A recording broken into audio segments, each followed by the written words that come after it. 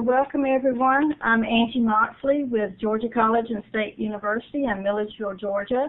I support this webinar technology for University of Georgia Extension and would like to introduce to you the host of this webinar series. Dr. Dan Suter is a professor of urban pest management in the Department of Entomology at the University of Georgia. He is located on the UGA Griffin campus. Dr. Suter has worked with the pest control industry since 1987.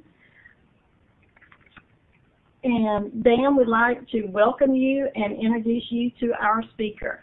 Dan? Thank you, Angie, and again, welcome everybody. Our first speaker up is Dr. Nancy Hinkle. Dr. Hinkle is the University of Georgia's professor of veterinary entomology, where she studies blood-sucking arthropods that affect animals like cats and dogs, chickens, cows, horses, goats, pigs, sheep, and wildlife. She received her bachelor's and master's degrees from Auburn University in Alabama and her PhD from the University of Florida. She teaches medical entomology and has been on the UGA faculty at the main campus in Athens since 2001. So welcome, Nancy, and the floor is yours. Thank you, Dr. Suter. Appreciate it. And I am very impressed with all you folks who got up early this morning, and we appreciate those of you on the other side of the globe who are staying up late tonight. Appreciate you showing up. It's great to be with you. Looks like people are interested in fleas. Yes, as Dr. Suter said, they have experienced a resurgence. We're seeing more and more calls for pest control concerning fleas. Think about it. If a flea problem is easy to solve, then the pet owner is going to take care of it, the homeowner is going to get rid of the fleas, and you're never going to hear about it. But if it's a challenging situation, a recalcitrant situation, then that's the one that's going to show up in pest control. So those are really the ones we're going to be talking about today, the problems that are not easy to solve and the problems that show up on your doorstep and you get to deal with.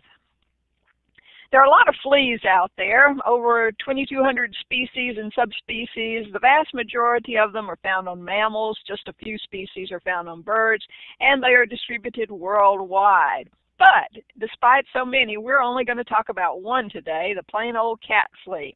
If you're interested in scientific names, the name there, Fleas.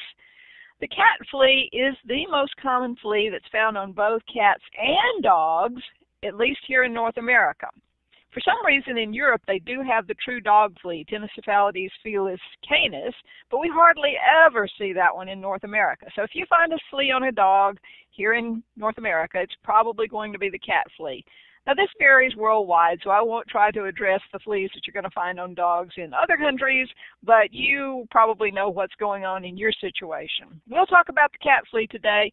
There are a lot of similarities to other fleas, but you can't always guarantee that the life cycle and behavior and biology are going to be exactly identical. So, of course, look up the fleas that you're working with.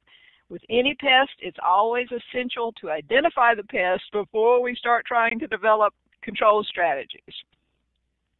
Why are we interested in fleas? Well, they bite. They suck blood. Unfortunately, this has a lot of impact on some animals. For some reason, some animals, particularly dogs, are highly allergic to the salivary secretions of fleas, and they will develop this condition called flea allergy dermatitis.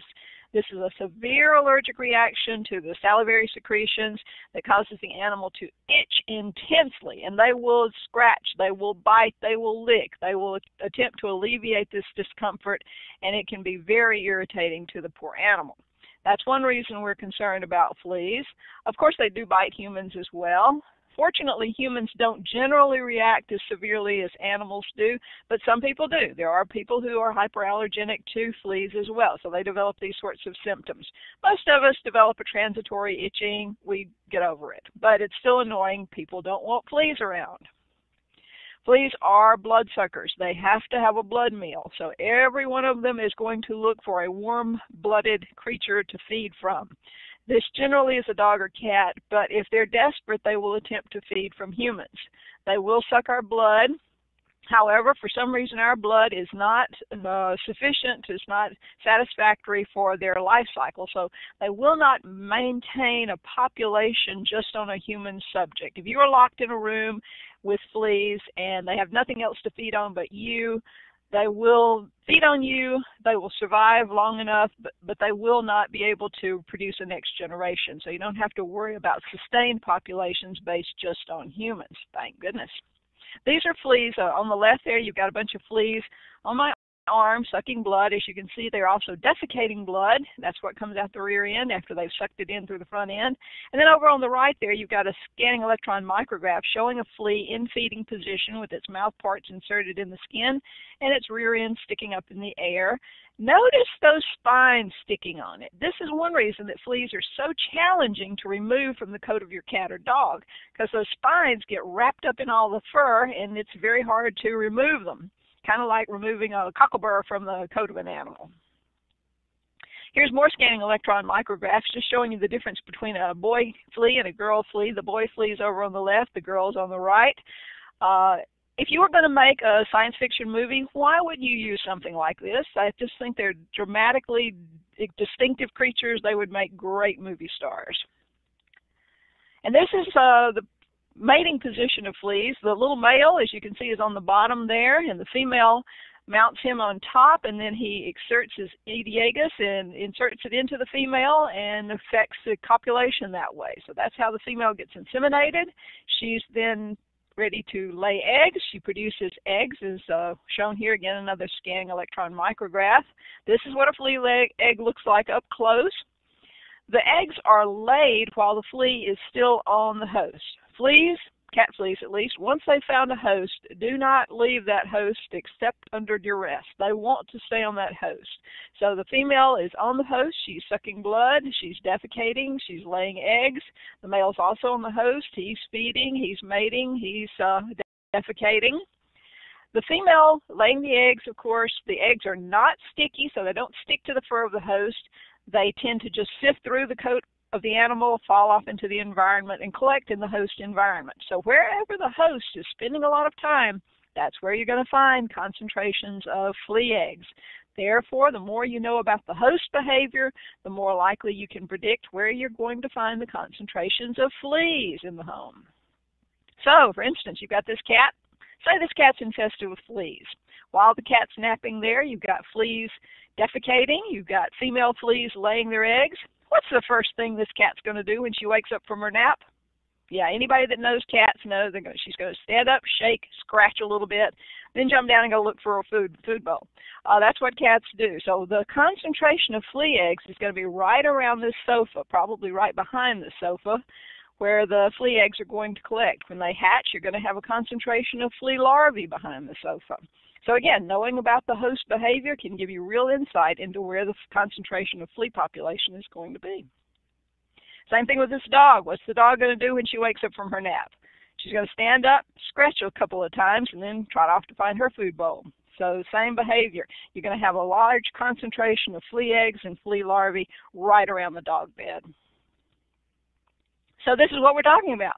Here you've got the pretty flea eggs. They're kind of that pearly white. Those are the flea eggs. And then the flea fecal material, the adult feces fecal material there, is those black stripes. That's what the adult flea defecates. And it turns out there's a real advantage to this because, interestingly enough, the newly hatched flea larvae feed on adult flea feces. So when these little larvae hatch out of these eggshells here, the larvae are going to crawl around and they're going to start feeding on that black material there, which again is just the fecal material from their parents. This is just partially digested blood, so it still has a lot of nutritive value. It's beneficial to the larvae that are coming out of those eggshells there. So that's how the population gets started. Just to give you a little idea of how large these eggs are, they're only about 0.5 millimeter long, as you can see on this grid here. Pretty nondescript and pretty small, so hard to see. The little larva then hatches out of the eggshell there. That's a newly hatched flea larva right there. Again, pretty nondescript. This is what the flea larva looks like after it's been feeding for a few days. They don't have legs, they don't have eyes, they don't have ears, they really don't have a distinct head. They're pretty bland little creatures. They look a lot like a maggot with a few hairs sticking out of it. You notice that dark material down the middle of it? That's the flea digestive system. The larval flea, again, has been feeding on adult flea feces. That's what that material is, and that's why it's dark. So the flea larva crawls around in the environment, and because it's blind, it does not have eyes, it feeds rather indiscriminately, just kind of grazes on whatever organic material is in its environment. And as I mentioned, it feeds particularly on adult flea feces. This is, again, what the flea larva looks like, a scanning electron micrograph showing one. They have a behavior. When they're disturbed, they coil up like a snake. Now, this has advantages if you're living in something like a carpet, because when you curl up like this, you wrap your body around the carpet fibers. That allows flea larvae to remain pretty securely in a carpet, even when you're vacuuming over them. And so even good sanitation using a vacuum can be not completely sufficient to eliminate flea larvae from the carpet.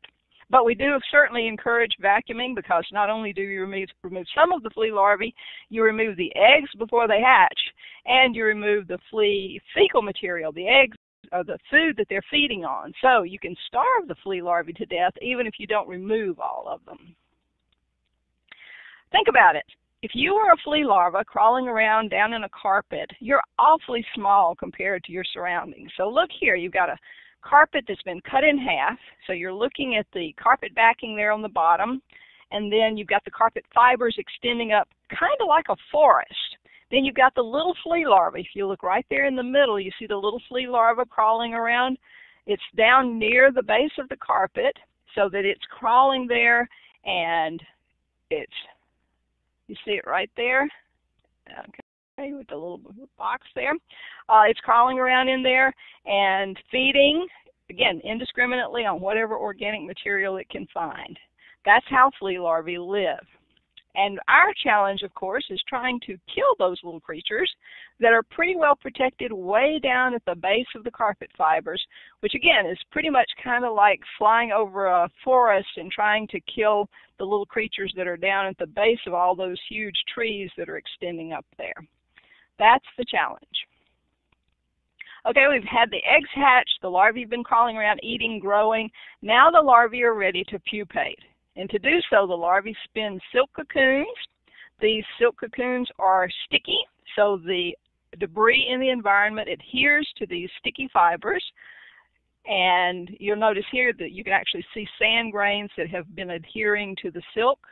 This camouflages the cocoon, making it look like a dirt clod, or if it's in the carpet, it's going to look like a lint ball because it'll be surrounded by lint fibers. If you open this cocoon soon after the larva has pupated, the larva can be seen coiled up inside. So there's the flea larva. The head is sticking out there. You see the little head sticking out. And then you've got the body coiled up inside the flea cocoon there. If you wait a few days and then let the larva complete its development inside the cocoon and you open it, you will find a pupa inside. So on the left there, you've got the cocoon vastly magnified, again with the scanning electron microscope. You can see the sand grains there adhering to the silk. And then on the right, you've got the pupa. When you open up that cocoon and extract the creature that's inside, this is what it looks like now over on the right. The pupa, of course, you can see the legs extending down, 6 legs. You can see the head up at the top and the abdomen down at the bottom, but it definitely doesn't look like a flea yet. It's still wrapped up in the pupal skin. So you wait a few more days and you leave it inside the cocoon, let it complete its development instead of removing it, and you'll get a flea. So all of this is going on inside the cocoon. This is the flea still inside the cocoon. The cocoon has been opened. You can actually see the silk lining there with the flea down inside. You see those spiky legs sticking out. We're looking at the rear end of the abdomen there, and you can see the hind legs as well. So within this cocoon, the larva has gone from the larval stage through the pupal stage to the adult flea. And I'm making a big deal of this because this is a real challenge for pest management. These fleas can stay within this cocoon, protected there, for weeks, months. We're actually not even sure what the upper limit is, how long they can stay in there. But if there's not a host nearby, if there's no stimulus for them to come out of their cocoon, they can stay protected within the cocoon for months. And you have probably run into this if you've been in pest control for any length of time. If you had an account where a house or an apartment was closed up for several months, and then you went in, and all of a sudden you were covered up to your knees with fleas, that's probably what was going on there. The previous occupants of that home had been pet owners. They had dogs or cats that had fleas. When they left behind the flea larvae. The flea larvae continued to graze in the carpet. They ate up all the food. They pupated. And then they sat there inside those cocoons and waited. And there was nothing to stimulate them to come out of the cocoons. There were no warm-blooded creatures running around. So they just sat there and waited and waited. And then you came into the apartment and you were a warm-blooded creature and you stimulated them to emerge from the cocoon. And they all came out at once. It's amazing how rapidly they can perceive a host, come out of the cocoon, and hop toward the host and land on the host. So this is the challenge that we run into. What do you do about all of these cocoons containing fleas just ready to emerge and start sucking blood? I'll tell you right off, we don't have an answer for this yet. But you need to be forewarned. You need to know that this is a situation you're going to run into, very likely.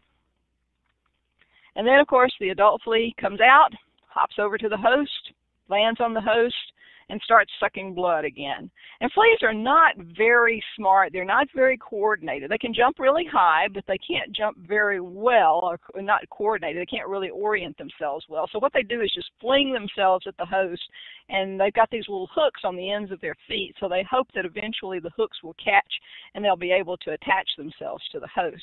And they're usually successful. So they end up on the dog's coat, burrow down into the coat, start sucking blood.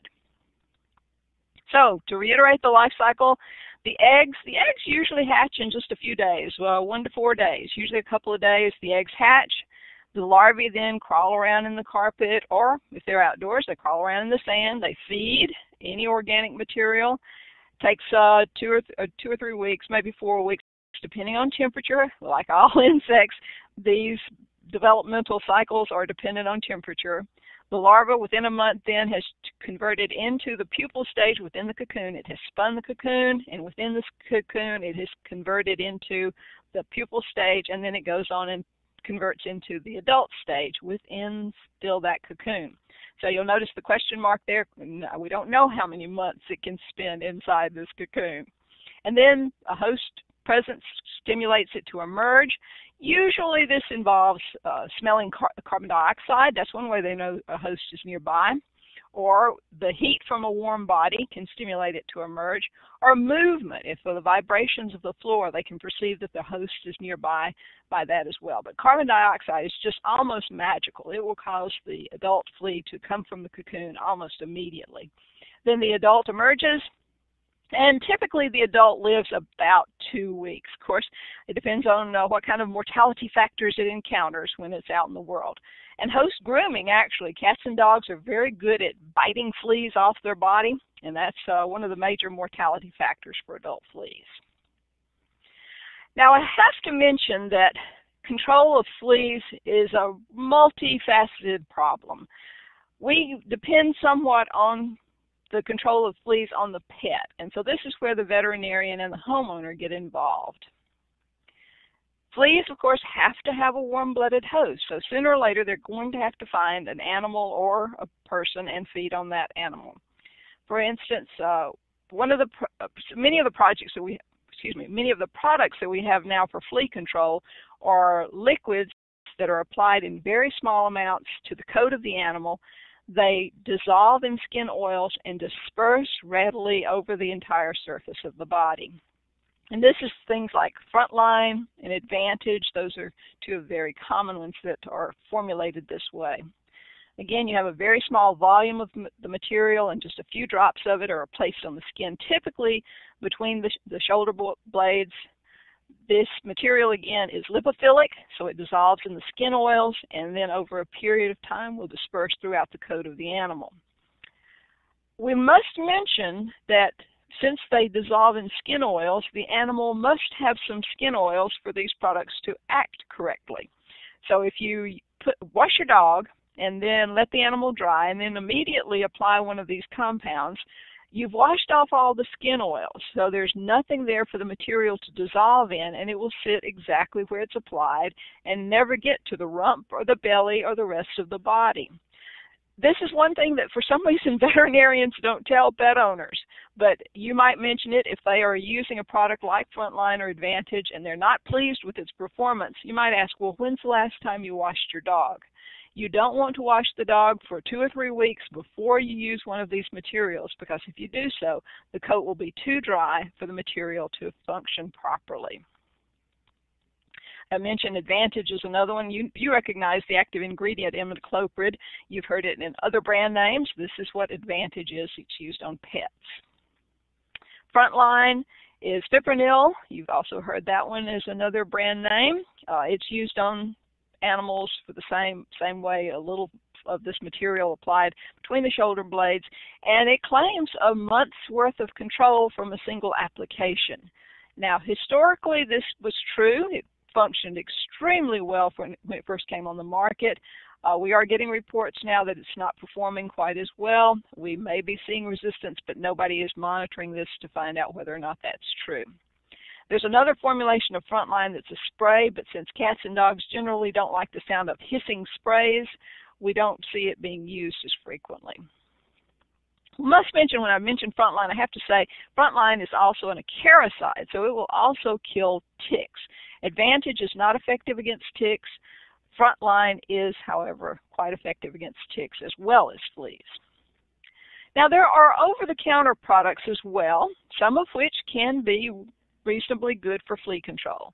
But as with all products, consumers should read and follow label directions. Notice in the upper left-hand corner of this package here, important, do not use on cats. And it's not kidding. This active ingredient is permethrin, a pyrethroid. For some reason, cats are highly susceptible to pyrethroid toxicity. Pyrethroids will kill cats. It is a felicide. We don't really know why. The physiology of cats is different. They're just different animals. They're not little dogs. So when pyrethroid is applied to a cat, you develop severe symptoms. Now, if you don't like cats, you may think this is fine, so you're killing a few cats. What's the problem there? Well, this doesn't kill cats in a nice way or a sanitary way. Generally, it produces both nausea, vomiting, and diarrhea. So you've got a cat that's spewing from both ends, running around, distributing this material everywhere. And it doesn't always actually kill the animal. Sometimes you end up with a cat that has neurological deficits.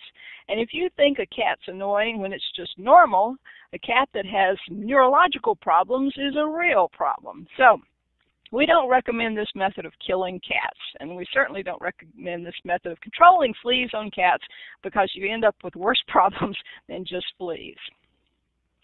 There are a lot of products out there now for flea control on animals, and I don't expect every pest control operator to understand how each one of these works and which one can be used on cats and which ones can be used on dogs, which one's good for fleas and ticks and which one's only effective against fleas, which ones are given orally versus which ones are applied dermally. However, there is information available online. For instance, we here in Georgia produce a publication called the Georgia Pest Management Handbook. You see it there in the lower left-hand corner, the name of the publication. Every year we update this publication with a list of all the products that are available for flea control on cats and dogs. So if you're interested, you can go there. But remember, this is only applicable to products that are available and registered in Georgia. So you need to find out what's applicable for your region and follow the rules and regulations and laws applicable to where you live and work. But it may be helpful to know what the veterinarians and what the pet owners are doing in addition to what you're doing for environmental pest control. Mentioned Capstar. This is one of those oral products. I was talking about the dermally applied products like Frontline and Advantage, but we also have some orally applied products that are given as a pill, and the animal takes it, and that makes the blood poisonous to the fleas. Obviously, then the fleas have to feed on the blood, so you still have to have fleas feeding on the animal to get efficacy with these sorts of products, but they can be quite efficacious and kill a lot of fleas. Again, the flea has to consume the blood has to be taken in, and that's how these products work. Whereas with the advantage in frontline, once the flea hops on the animal, it picks up enough of the insecticide to kill the flea without it having to necessarily feed. Now, when you've got a severe problem with fleas in a home, what do you do to knock the problem down quickly and get relief from fleas? That's what homeowners want. That's what your customers are looking for. They want the solution right now. Frankly, there are no chemicals that will do that. We do not have insecticides that will kill the fleas right now.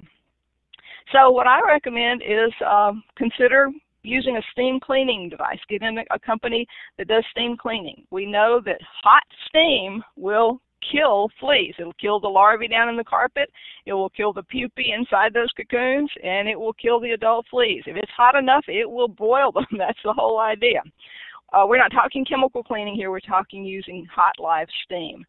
So this is one way to knock down a population very quickly. Then I certainly recommend that pest control companies come in behind that once the carpet is dried and apply at least an insect growth regulator. If the customer doesn't want to use, quote, harsh chemicals, then you can come in with an insect growth regulator, and that will forestall the development of future flea problems. So you can prevent problems by using an insect growth regulator that will keep fleas from developing in the future. Again, getting back to knowing what the host is doing. If you know where the dog and cat are hanging out, those are areas where you can anticipate you're going to have your worst flea problem. So chat with the homeowner. Sometimes the kids can be the most helpful members of the family for finding out this sort of information. Find out from the kids, where does the dog take its nap in the middle of the afternoon? Does the cat ever get up on the bed? All these little bits of information can be very helpful as you do your inspection and try to find out where the flea concentrations are. As I mentioned earlier, I highly support the use of insect growth regulators. Methoprene and pyriproxyfen, of course, are the ones that are available for us here in the United States. And I apologize to our attendees from other parts of the world, but I'm not up on all the registrations around the world. You know what's available to you, and you know what works. So put together the plan that works for your situation. But consider insect growth regulators. They do add a component there where they will kill and control the larval stages and forestall the development of adult fleas in the situation. These compounds, insect growth regulators, not only kill larvae, but they will penetrate the eggshell and kill the embryo within the egg of the flea as well. So on the left, we've got 4 eggs that have been treated with an insect growth regulator. As you'll notice, they're shriveled up. The larva inside the embryo has already been killed. These will never hatch, and you've stopped the flea problem right there. On the right, we have healthy flea eggs where the embryos are continuing to develop. They will hatch, and they will probably contribute to the flea problem. As with all treatments, we need to focus our applications where the problem is found. So again, if you've done a good inspection, found out where most of the fleas are concentrated, you spend most of your time and effort in those areas. Exclude people and animals while making the application. Now notice this picture here was staged, and that cat that you see in the background there is a ceramic cat. That is a statuette. That is not a live animal. I know I should have moved it. I should not have taken this picture with the putative animals still in there. So remove animals and people when the application is being made. And as always, of course, follow the label instructions. And cat fleas are not restricted to just cats and dogs. They have a very wide host range. They're found on all canids, so foxes and wolves and coyotes and so on. They're found on felids, so bobcats and mountain lions and tigers and lions and so on. Cat fleas have a very wide host range. They're also found on opossums. They're found on raccoons. They're found on skunks. Yes, you'll notice it's a dead skunk. I may not be too bright, but I know better than get close enough to a live skunk to take its picture, so I waited till I found a dead one on the side of the road. But these hosts are perfectly good for maintaining cat fleas. That means that every wild animal that wanders through your backyard at night can potentially be bringing in cat fleas to reinfest your yard and your pets. not to mention the feral animals, the cats and wild dogs and neighborhood dogs that wander through the neighborhood and bring along their fleas to share with your cats and dogs as well. So there's always the potential for reinfestation. No matter how good a job you do of getting rid of fleas, there's always the chance they're going to come back. So we want to discourage wildlife from coming into our backyard, no matter how cute and adorable they may be. It's not a good idea. Not to mention that most of the animals I just mentioned, especially skunks and raccoons, are carriers of diseases such as rabies. So we really don't want to encourage them to be spending time in our neighborhoods. Don't let them nest under our homes. This is probably one of the most common problems that we encounter. In the spring, possums, raccoons, skunks, etc. crawl under our homes because they're warm and they're dry and they're a great place to raise a family. So the possums and raccoons get under there, they have their babies, and then a few months, weeks or months later, the babies have grown up and so they all leave. But they leave their fleas behind. And then a week or two later, the homeowner calls you and says, I've got fleas in my house. We don't have any cats and dogs. We don't have any pets. But all of a sudden, we've got fleas everywhere. Well, all those fleas that were in the crawl space have gotten hungry, and they have found ways into the living space of the home. They're small enough they can get through any opening, so areas around pipes or any openings through the floorboards. They're going to get up into the living room, living space of the home and cause consternation among the occupants. So these are your challenges. Where are the fleas coming from? How did they get there? And how do you prevent this in the future? Well, if we can get our customers to seal up their homes, and one of the ways is sealing up the crawl space, that's a real contribution to not having the problem repeated next spring. There are a lot of things on the web that are not true. I know that is a revelation to you, but not everything that you read on the web is true. For instance, you can get testimonials all over the place that brewer's yeast will solve flea problems. You feed your dog brewer's yeast and they'll never have fleas. Same with garlic. If you give your dog a garlic clove every day, he'll never have fleas. This is not true. Fleas don't care whether your dog or cat's on garlic or brewer's yeast or whatever. As long as the blood is sufficient to keep the animal alive, it is perfectly fine for fleas. Fleas will not care. They will be doing just well, really well. So don't worry about that. Again, fleas, they're very small. I think everybody knows what we're talking about here. They have strong jumping legs. They do not have wings. There are no flying fleas. No fleas have wings. And they feed only on blood. So if they don't have a warm-blooded host that they can get a blood meal from, they will starve to death. They cannot eat plants. They cannot even drink water. They have to have blood. How about flea traps? Well, flea traps can be very useful to monitor, to ascertain whether fleas are present or not. And then, of course, you can collect the fleas and determine what species they are. So that's useful. However, there's no way we'll ever use traps to trap out a population of fleas. So that's not going to solve our flea problem. It's just a way of monitoring. And remember, not everything that is small and jumps is a flea. There are lots of little creatures that live around our homes or in our homes. For instance, Columbella, the little springtails. If you get a call from a customer and they say, I've got fleas in my bathtub, they're hopping around and I want you to come and kill all these fleas. Well, if it's in the bathtub, it's probably not a flea. That's where I find a lot of springtails, and they're these cute little purple ones that are hopping around in the bathtub. They show up really well on the white porcelain. Easy to control. In fact, they don't even need you. All they need to do is lower the humidity. These poor little springtails are so susceptible to desiccation. You just lower the humidity, run a fan for a couple of hours, and they'll all dry up and die. So they don't need chemicals. They don't need you even. They can just take care of that problem themselves. They're not bloodsuckers. Columbelas springtails are perfectly harmless, can't bite or sting. Not a problem, really. Now, if you have fleas, and again, you've collected them, you've used the traps, or you've managed to get the sample somehow, you need to identify them.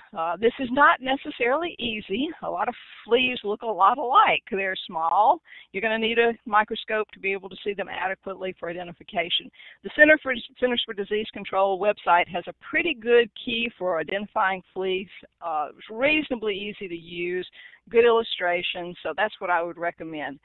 However, as you know, every state has an extension service that will identify your fleas for you. So if you get specimens that you need identified, you can have it sent to the local university and identified there.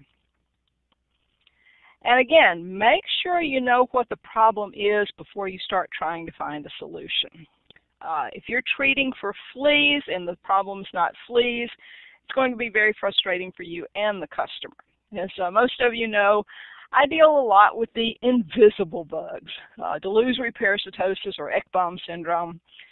These are people who think that they have an infestation of biting insects and they don't know what it is, but they want you to do something about it. Many of these people think that not only are they infested, but that their pet is infested as well. So they think their dog is infested with either invisible mites or fleas. And that's why it's always incumbent on you to find out what the problem really is. So when you go in to do an inspection, make sure that you find out what the problem is before you start trying to solve it. If you're trying to get rid of invisible bugs that aren't there, how are you going to determine when you've been successful? So again, find the pest and adapt your modalities for treatment to the pest. If the individual is suffering from Ekbom syndrome, you may want to refer them to your competitor and have your competitor deal with that situation, because it can be very frustrating. As I mentioned earlier, the products that are available for use on the animals, I don't expect a pest control operator to know these, but you may find it helpful to be familiar with them, at least to recognize the names, the modes of action, and assist the pet owner with combining those strategies with what you're doing for controlling the fleas in the home. For instance, if you find out that the imidacloprid product is not working on the dog, then you wouldn't be using imidacloprid for controlling the fleas. Pyrethroids, unfortunately, are not that effective against fleas. So you may find that the products that are available for use in the home are really not that good or not that effective against fleas. We don't have a wide range of products that are available for flea control. And again, this is just where your experience and your knowledge of products and your experience, what you've done historically and that has worked. This is where you have the advantage. You do this as a profession. If you want to read more about fleas, there are a couple of publications available on my website. One we did for the World Health Organization. The link is up there at the top.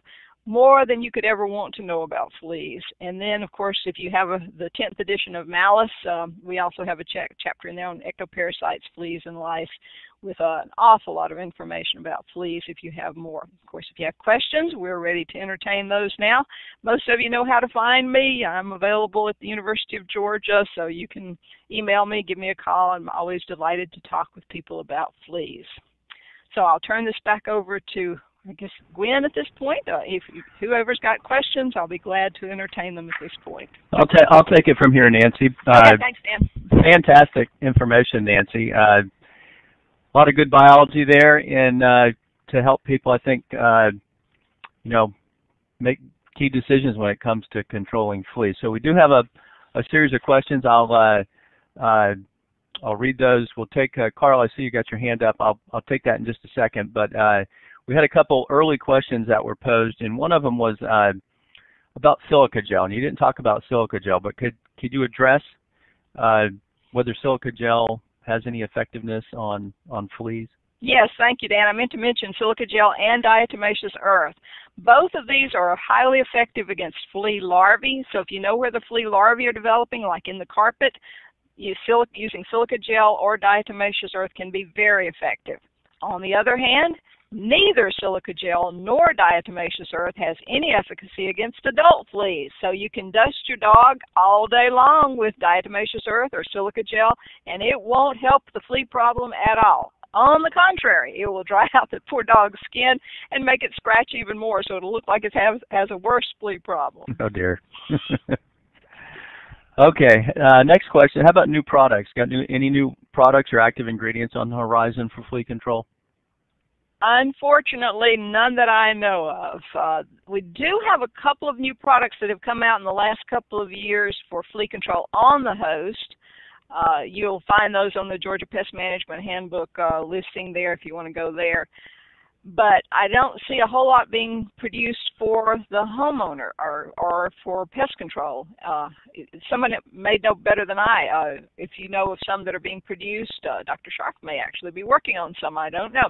But we may have products that I'm not aware of. Unfortunately, I don't know of any products that are in the pipeline headed for urban pest management. Okay. Next question comes from Canada. So we have some listeners in Canada this morning.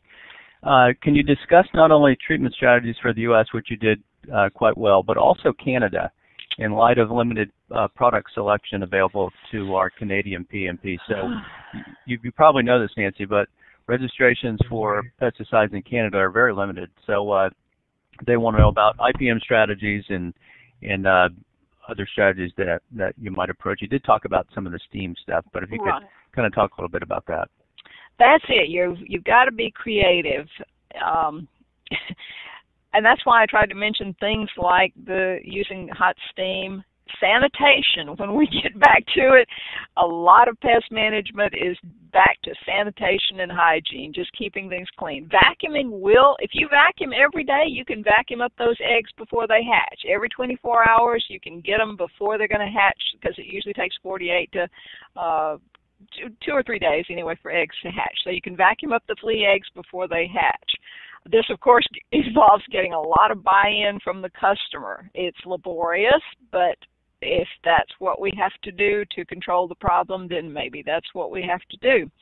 So sanitation, steam cleaning, again, using diatomaceous earth. Diatomaceous earth swept into the carpet fibers will settle down near the base, and flea larvae will get their food contaminated with diatomaceous earth, and they will die that way. Oh, I didn't mention boric acid. Boric acid is another product that can be dusted into the carpet, and it will contaminate the flea food, the larval flea food.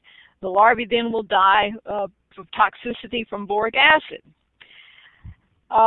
But you really have to be imaginative and creative when you don't have a lot of insecticides at your disposal. So that's why I wanted to make the point about understanding the pest, understanding its biology, trying to identify some of its weak points so that you can be creative, because you're not going to be able to rely completely on pesticides.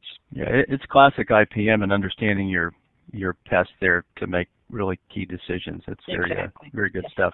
Okay, so we're going to go to the chat box now, and I had a question. Was how long, you were talking about adult fleas when they come out of the cocoon, how long can they live out of the cocoon without a host? They can actually live for a couple of weeks without feeding. It's really strange. Without feeding, they don't turn on their metabolism, apparently, so they maintain a pretty low level of activity. But then once they've had a blood meal, they have to have a blood meal about once an hour to survive. If you take a flea that has already blood fed and you remove it from the host, it's going to starve to death in about a day, whereas it will live for, again, a couple of weeks on the host if it's having regular blood meals. The females, I didn't mention this, but the females are pumping out an egg about once an hour, so 24, 25 eggs a day. But that means that she has to be taking in a lot of nutrients. So every female flea is having to feed at least once an hour, taking a good blood meal. Then she takes the nutrients from that blood, turns it into eggs, and pumps out an egg, again, about 1 an hour. Wow. Our next question was, you got any tips for killing fleas once you vacuumed them? So what do you do with the vacuum bag? Good point. Yes, just because they're in the bag doesn't mean they're dead, does it? One thing is to take the bag out, put it out in the in a trash bag, seal it up, and put it outside in the trash can. Get it out of the house. Another thing is to use one of these water vacuums where everything goes into a water bath, and so they can't hop back out. Do not recommend putting insecticides in the vacuum cleaner bag. That is a misuse of insecticides, so we cannot go there. And it's probably not a good idea to have fumes from any kind of insecticide being blown out of a vacuum cleaner to make the homeowner increase the exposure of the homeowner. So we don't recommend that. So probably the best thing is mechanical removal. Get the bag out, take it outside, get it away, seal it up, and let the garbage man take it away. Yeah, that's good. Or give it to your neighbor, right? Yeah. Yeah. So, the street. So this next question has to do with interior-exterior treatments for fleas. So the question is, are there insecticides and growth regulators that are more effective than others? I think you did talk a little bit about that. And then the follow-up to that was, are there photostable RGRs such as Nylar that are a must for exterior flea control? Exactly. A good point. Yes, methoprene we know is not as photostable as pyriproxyfen, so we do recommend for outdoor use, or if you're treating a room like a sunroom, an area that gets a lot of sun exposure, then pyriproxyfen would be preferable over methoprene. Methoprene, however, has the advantage that, I probably shouldn't even discuss this, maybe Dr. Scharf should go here, but it translocates. We don't know exactly how this works, but you can apply methoprene on one side of a room, and a couple of weeks later it will be having activity on the other side of the room. Now, whether it contaminates dust and the dust then shifts over to the other side of the room, how this works, I don't know. I'm not a toxicologist. But we've seen this phenomenon. It has messed up a lot of our research because if you don't apply methoprene and seal it up and keep it from moving, it somehow moves, which can be an advantage. That means if you don't spray under the bed, but you spray the rest of the room with methoprene, you get the effect of methoprene even under the bed somehow. Yeah, good stuff. Okay, next question. The dilution ratio for imidacloprid and fipronil that's recommended for treating pets. I guess that would be more of a label question. Can you address that? The Advantage and Frontline come formulated for application. You don't have to mix or change or do anything. You just open the little container and apply it directly to the animal. Okay. How about, you didn't mention Comfortus. It's, I guess, that pill. Right. How well does that work? And I guess it's spinosad. Right. It's given orally. Correct. That's another one of those that's given once a month. There are formulations of Comfortus for both dogs and cats. These are, I might mention, only effective against fleas, so if you have a problem with ticks as well, Comfortus has no efficacy against ticks. But it does seem to work. We've gotten good feedback on it. I frankly have not tested it myself, but at least from the anecdotes that I've heard, it seems to work well. Going back to the steam issue, is there any data on exposure times for to kill a flea exposed to steam, or is it just kill directly on contact? No research has really been done. This again is anecdotal. It's one of those things. I've done a little bit, but not replicated studies. So all I can say is it worked in our situations. If it's hot steam, it ought to kill them. These little larvae are just little maggots. You can boil them really quick. So good hot steam applied appropriately. I don't think it's like bed bugs where you're not just using a little steamer where you're steaming small areas at a time. If you're using one of those floor cleaners, you're getting pretty good swaths of the carpet treated at one exposure. So we've been pretty impressed, at least with the few homes that we've treated with steam. It will knock down fleas. Yeah. But now let me mention, you're not getting all the fleas because you may have fleas on the uncarpeted parts of the home, on beds and sofas and furnishings. So don't forget about the furniture and other places where fleas may be found. Yeah, there's always a gap at the baseboard, right underneath the baseboard. There's a great area for carpet beetles and fleas and all kinds of things to live underneath there. Right. So this question, we kind of transition here to natural products. So this kind of triggered the question here is from India. Has a question is Azadirachta is a natural product. What do you know anything about that? They say here it's an anti-fedant is how it works, but it's kind of a follow-up here. My question would be, what about essential oils and things of that sort?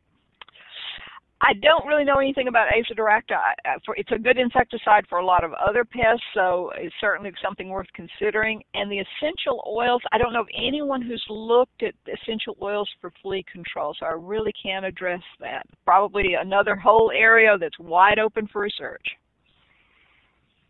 This question comes also from India. What about the vet? What's the veterinarian's role in controlling fleas? I mean, certainly a bunch of over-the-counter products that weren't available 15 years ago. That but what about leaving it to the veterinarian?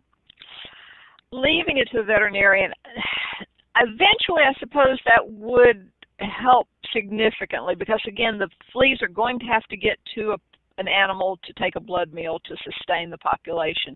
But let me make the point that every animal in the home has to be treated. Otherwise, if you treat all the dogs and there's one cat, the cat will maintain enough fleas to keep everybody miserable. If you've got an animal that goes outside, there's always the potential for reinfestation. So I think having the animal treated is an important component because the animal is conveying the fleas from one habitat to another. So certainly a cat that goes out and roams all night, comes back in the daytime and brings with her every flea that she's picked up from the environment, from the neighborhood, and reinfests the home. So I think controlling fleas on the pet is a component. I certainly encourage it, but I'm not sure that would ever 100% solve the problem. Yeah. The next question has to do with treating outdoor treatment. So where would you, I guess this would be kind of a follow-up to some of your indoor treatments, but where would you treat outdoors? We do know that fleas cannot survive and develop out in sun-exposed areas, so you don't need to apply insecticide to the vast majority of the lawn. The areas of the lawn that are sunny, don't worry about. Fleas cannot survive now. Now, you may pick up fleas there because they may be hopping out from under the porch and meeting you as you're coming up the front walk, but they're not developing out in the sun-exposed areas. Flea larvae are very susceptible to high temperatures, so they really cannot take that. You're going to find fleas developing primarily in the crawl space, under the porch, under heavy vegetation. If you've got shrubs, especially on a sun-protected side of the house, like the northern side of the house, where the shrubs are keeping the humidity high and you've got no sun exposure, and especially if the dog takes a nap there in the middle of the afternoon, you're going to expect to find a huge concentration of fleas developing there. So that's the area you'd be looking for, under a deck, under a porch, up against the house where it's cool and you've got a sandy exposed area with no sun exposure. Very good. So Kumar wants to know, how many treatments do you think it might take to typically eliminate an infestation? So what might a pest control operator need to tell their client in terms of, what to expect? Good. Yeah, you're not just going to go in and take care of the problem and never see them again. First, of course, do an inspection. Find out where the fleas are. Talk with the homeowner. Where are you picking up most of the flea problem?